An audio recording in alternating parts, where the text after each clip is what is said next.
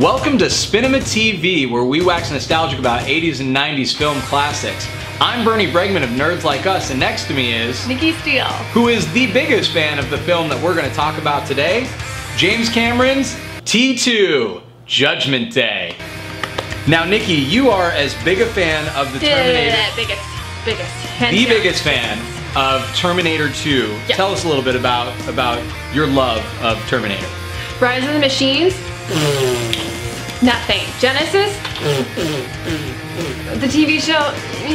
Was there even a T1, or is it just T2 and there's nothing else? T1 counts. T1 counts. It counts? Yeah, it's still T1 in play. counts. Yes, but T2 blew everything out of the water. There is nothing after that. Well, this is going to be interesting since you're such a Terminator fan, so let's go ahead and start with our funky, fresh film facts about T2 Judgment Day. Okay, number one, sequel to success. This movie did 434% more box office revenue than the first one. Name one sequel that can even compare to 434%. Definitely, it's one of the best sequels ever made. That and Empire Strikes Back, maybe even X2. Fun fact number two, stranger than science fiction. The fictional release of Skynet, August 29th, 1997, is actually only 2 weeks from the actual release of Google on September 15th, 1997. Yeah, Terminator even predicted the future. It did. Yeah. Number three, you've got a real set of balls on you. So T2 actually pioneered motion capture. There is rarely a film today that doesn't use mocap in its processing at some point. I mean, just think about it. We wouldn't have Gollum without motion capture. Without T2. Fun fact number four. Casting calamity. Oh my God, guys, just imagine this if you will. They were looking at Billy Idol as the T1000 and O.J. Simpson as the T800. Died. Yeah, I would have died. no, I would have. Can you imagine Billy Idol running down the street after the cop car? It's a nice day for a big killing. Number five, we have audio overload.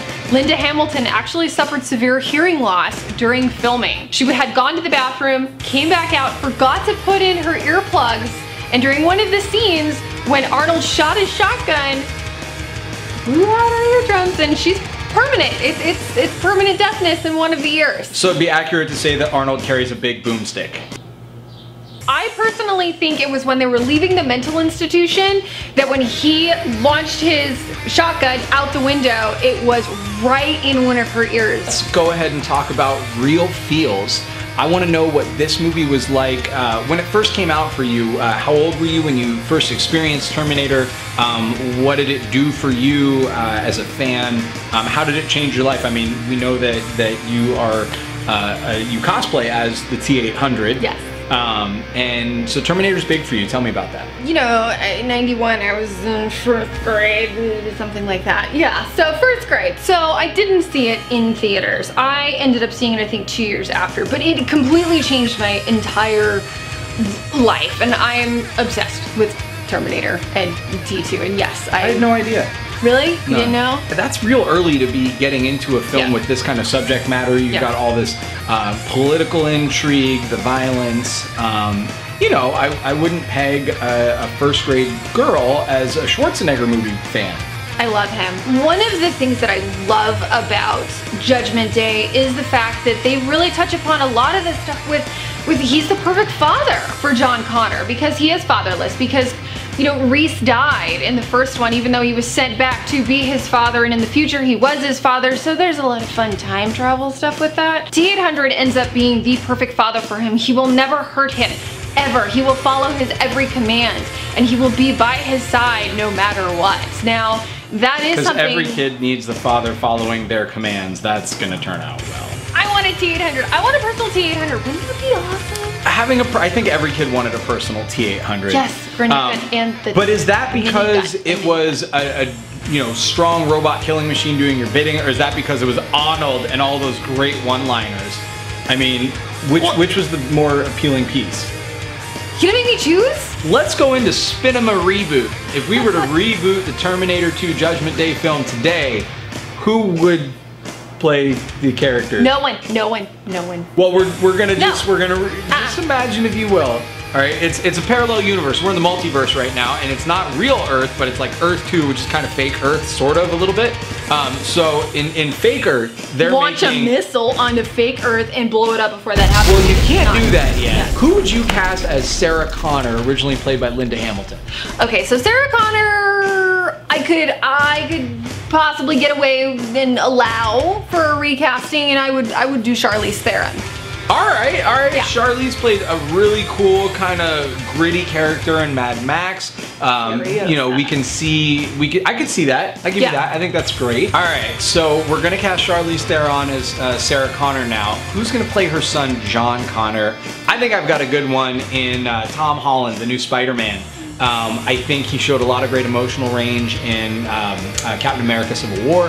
I think he actually looks a little bit like Edward Furlong, like some similar physical appearance. And I just really think he could play that like dejected, kind of rebellious character that Edward Furlong portrayed. No, you just don't touch it. You find nobody. All right, so nobody's playing John Connor. Who's gonna play the T-1000? No one, because it's not being made. What about mocap superstar Andy Serkis? And just think about Andy Serkis doing all those morph scenes and things that the T-1000 does. Or if you want to go with like that stone-faced kind of bad guy, what about Lee Pace, who was Ronan in Guardians of the Galaxy and was also in the Lord of the Rings films as Prince Panty Pants? No. What about the T-800, Arnold Schwarzenegger? I was thinking, no! You gotta have someone big and beefy, right? No film is complete without a Hemsworth brother. I really feel strongly about that. Either Hemsworth, probably Chris, has the body. That V, we saw it in Thor. No. He could be the Terminator. No. Yes. I'd see it. If you were to give it a modern update, let's kind of think, where does Skynet come from? What is Skynet in today's world? What becomes Skynet? Internet, video cameras. I feel like it's got to be something a little more like sinister, like eBay and Amazon, where all our money goes to, and they learn our buying patterns, so they know what we like, and somehow that makes us vulnerable, and then that becomes Skynet, right? Is it kind of like those ads that like follow you? You know, if you look at one thing that all but if you click it off, they get pissed off and they send the T-1000 after you. I feel like an updated T-1000, it wouldn't need to like touch you to become you. It would already have like access, like you said, to the internet, so it could just download like TMZ and become anybody, right? I want to terminate that one. Just, you are terminated. I get the feeling you want to terminate anything that isn't Terminator 2. Yes. And maybe, okay. Yes. It's been really fun discussing this with such an open-minded co-host. On that note, this has been SPINEMA TV. I'm Bernie Bregman of Nerds Like Us. And I'm Nikki Steele. And that was our not so much spin on it.